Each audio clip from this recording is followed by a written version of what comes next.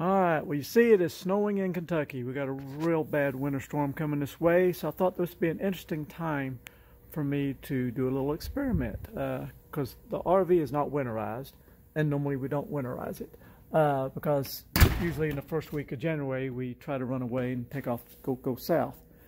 But we got an extreme event coming in. It's going to be like down 0, 1 degrees, and it's going to stay single digits, I think, for 2 days, 3 maybe. Crazy cold weather. So I'm going to do a little test. I'm going to see if 2 ceramic heaters can keep my RV from freezing up. Because I got propane on board, I can turn the furnace on if need be. So here's my plan of attack. So I've got 1 ceramic heater right here, sitting right there. Got it set on the high setting, so it's 1500 watts. I've got it set at the lowest dial here, so I think it kicks in, you know, around 38, 39 degrees, somewhere in that range. I got my little thermometer there to watch things. What are we sitting at right now? I got 30, 40, was it about 50 degrees? Yeah, because the high got about 50 degrees today, but it's dropping about 50 degrees come morning. It's going to be crazy. So I got that, and I've got it plugged up to a dedicated circuit. Got cord right there. I got 2 20-amp circuits feeding this building. So I got that one there feeding. Let's go around the other side. Excuse my messes. You know me, I've got several projects going on at the same time. And I got me another little ceramic heater back here in my wet bay. Kind of the same way. Got it sitting in there. Got it set on the high setting for 1500 watts. It too is on a dedicated circuit right there. And I'll show you what we're going to do. That door ain't going to matter because it's not in the basement area. All right, so all my doors are closed up. Let's go inside and I'll show you what I'm going to monitor in there so we can get a good test. Another thing I've done, it's kind of unique because I always have been concerned about the basement area because you may or may not know this, but with a 38J, our water tanks, we've got 2 big water tanks that sit right here in the middle. And the way they stay warm is through, you see our little vents here? It's like a small trunk line that goes all the way right down the middle to the very back of the RV where the furnace is. And it's got some louvers cut into that trunk line that blows heat directly onto the water tanks underneath. So I always wondered, there's not a good way to know what temperature those water tanks are. So I ran me a wire and attached it to the side of the water tank. So I know right now my water tank temperature is 43 degrees. So I'll know for sure that all those lines, even the ones way up here, are taken care of. So what else we got back here? So inside the RV, we're currently 50 degrees. And we got that one sitting there. And I got my little laser gun. So when the ceramic heater is running, that heat comes right up through this area right here. Right down in there is the wet bay. So I'll shoot this from time to time, check our temperature, check the toilet, and make sure everything stays above freezing. And of course I got to worry about my washing machine that's running behind there too. So that's going to be my little experiment over the next day or two. Kind of keep a monitor on this, be kind of curious to see. If it works out, then you can know well for sure if you have a 38J like this, or most RVs, 2 ceramic heaters can take care of it. But because I haven't proven that yet, I'm hoping it'll work. So stay tuned. It's going to get cold. All right, well, update number 1. It's almost 4 o'clock in the morning. It's already 2 degrees. I mean, the temperature drops so fast. It's amazing. So inside the RV, still doing pretty good, 45 degrees. And while I was in here, I just heard my little ceramic heater kick on. Down in the wet bay, and see the wet bay down there is 43, 44 degrees. So far it's holding its own because it's early yet. It'll take a while for the RV probably to get really that cold. Give it a few more hours. And so water tanks sitting at 42 degrees, 42.6. They've dropped a little bit. So anyway, I'll let this thing settle down here for a few more hours. I think they say about 8 a.m. we may get below 0. We'll see. I'll keep you updated. Oh, another interesting thing. See, like here, the garage door, it's sitting at 12 degrees. With outside temperatures, like seeing it's 2.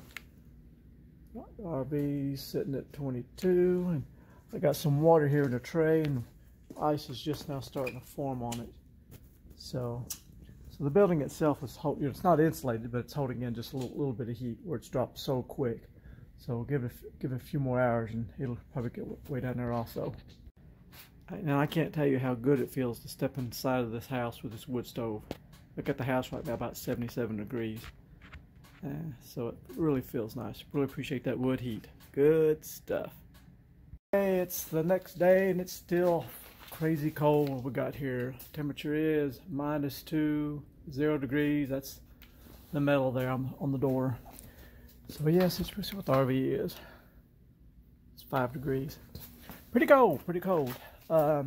We're not going to quite make it with ceramic heaters, it don't look like. Got really close, and I did do something. I bumped the temperature up so it wouldn't be cycling. I cranked the temperature up so it stays on all the time. But even in this little compartment here, well, we're about 45. Nice toasty in there. But we got one area that's not doing so good. Let me show you.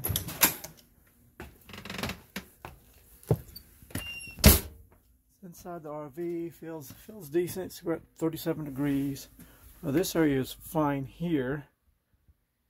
Let me get down here where my pipes are. It's 51 degrees. Let's see here. Yeah, 40 degrees. And you can see the water's still flowing. The weak link though is back here in the bathroom.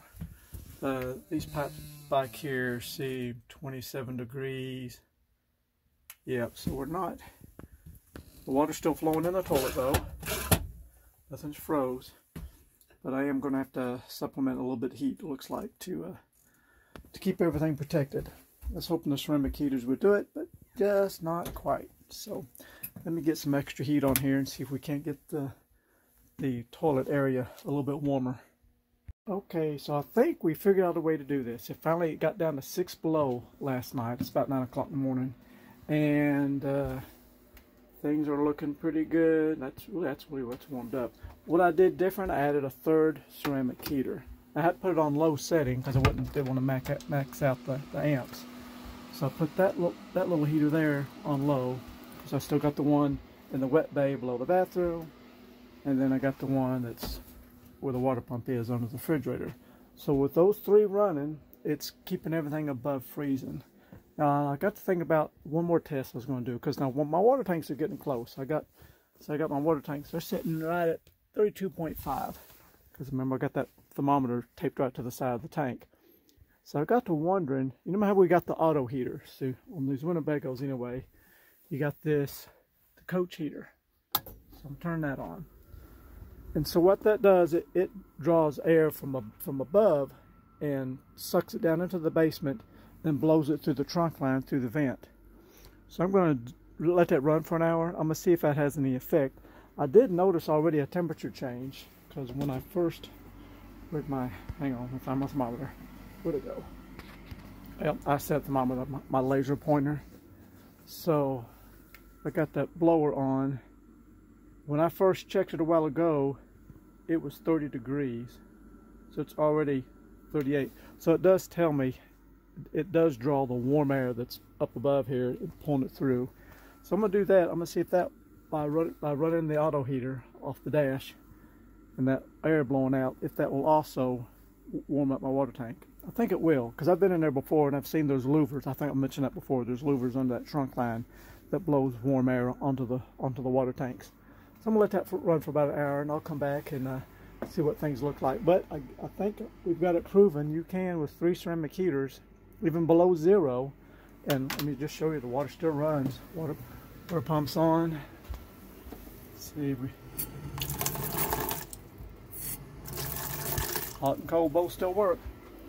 It's pretty close. I didn't think we pulled off, but it looks like we may have. So let me follow up with this last test. I'll be back in a little bit. So it's been about another hour went by, and it's actually warming up. Turning on that auto heater, I can tell, well, even the thermostat here is now up to 50 degrees. So it came up a little bit. And when before I turned on the auto heater, the vent, it was I think 30 degrees, and now it's up to 49. Oh, 50. So there it is. So you can see it is taking the warm air that's from the ceramic heaters and warming up the vents. Now my water tanks are still, they haven't budged yet, 32.5. Of course, I imagine that big mass of water would take a while for it to budge. But I wanted to explain a little bit better what the auto heater is, because there's a box that sits right here underneath the floor in the basement. And of course, at the moment, the blower is blowing. Of course, there's no warmth to it whatsoever. It's just bringing what warmth I've got from the ceramic heaters. It draws it through. Like, see, we got these return vents right there. So it's drawing that air in, and then redirecting it into the trunk line, into the vent that comes out here. And I think we've got there's 4 throughout the flooring here. You got 4 vents, but I've got them all blocked off except for that one. Remember, there's louvers about midway point that blows air down onto the water tanks.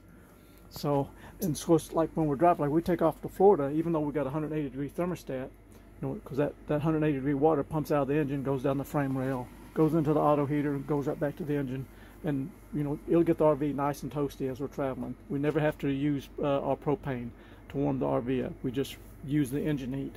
So that Winnebago auto heater, it's a weird name for it, but that's what they call it. But it does a great job. So I'll keep experimenting, see what else I can learn.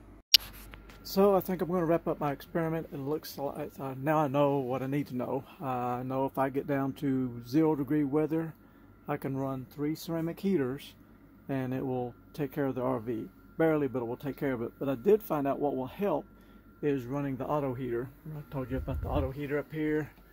We have the coach heater. By running that, it has really helped. Let me show you. Because before I turned that on, when I shot the vent here, I was at 32 degrees. See, now look at our temperature.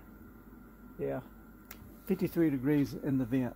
So that, and also our temperature on the water tank went up. So I'm almost 37 degrees, where before it was like, what was it, 33? No, 32.5, I believe, is the lowest I've seen it. But running the auto heater does work. So that also tells me if you're in a cold area and all you have is ceramic heaters running, maybe you're out of propane or something like that, by running the auto heater, you will push that heat down into the basement area. And the whole reason I got this little thermometer is many years ago, and I got a video on it. We were stuck in South Dakota for like 3 days. Got out there in a blizzard, like 3-foot snow, and a big blizzard. All the highways got shut down, and we was running low on propane, running out of fuel. We wasn't ready for it, and we was having a heck of a time. And the RV was like 50 degrees in the RV when we woke up that morning. And I was concerned because I had no way of knowing the temperature of the water in the basement. Because remember, in this basement, with the 38J anyways, we have 2 40-gallon tanks. One sits here, one sits here. So, and with this thermometer, the way it works is it doesn't have like a remote where you have to have batteries in it. This has like a 10-foot long wire on it. At the end of it is a sensor. So, and what I did, because this is the slide mechanism, and of course I need to get it into the side of the basement. So I just followed the wires that power the entertainment center, that go through the accordion-looking thing on the slide mechanism and goes into the basement. Well, I just ran that wire through that, and I had to take that side panel off where you access the water tanks, and taped it directly to the side of the water tank. So that's how I'm able to get this data, and so on my next real cold adventure, I can know exactly, like for this example here, I knew exactly what temperature was in the basement area without guessing and worrying if something's going to freeze and break. But so far, last night we got like 6 below zero, and everything's okay without running any propane, just run the ceramic heaters. So I guess that'll wrap it up. Thank you all for watching. Have a blessed day. See you, bye.